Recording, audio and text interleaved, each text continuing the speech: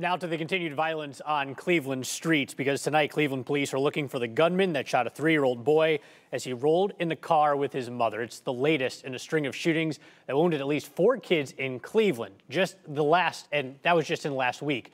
So 5 on your side investigator Scott Knoll has the latest tonight from outside the Cleveland Police 4th District headquarters. Scott. Investigators here say they don't know where that shot came from. A little boy shot in the hand just riding down the street. Investigators say that shooting happened just before 9 o'clock last night near the intersection of East 131st and Harvard. The 3-year-old shot in the hand while riding in the car with his mother and another woman. They took the little boy to the hospital for treatment. Police now trying to figure out where that bullet came from.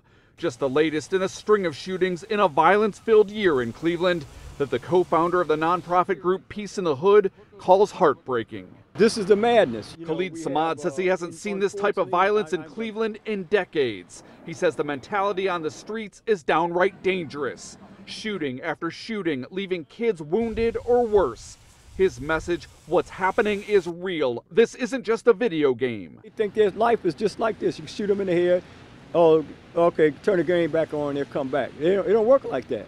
He says now is the time for action, that the violence plaguing the city needs someone to step forward, to bring everyone together, to look for solutions.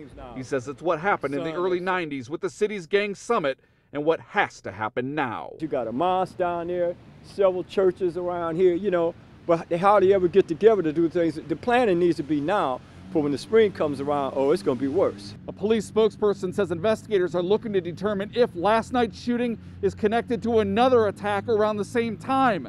In that case, a 24-year-old woman was rushed to the hospital after she was shot twice. In Cleveland, I'm 5 on your side investigator Scott Knoll.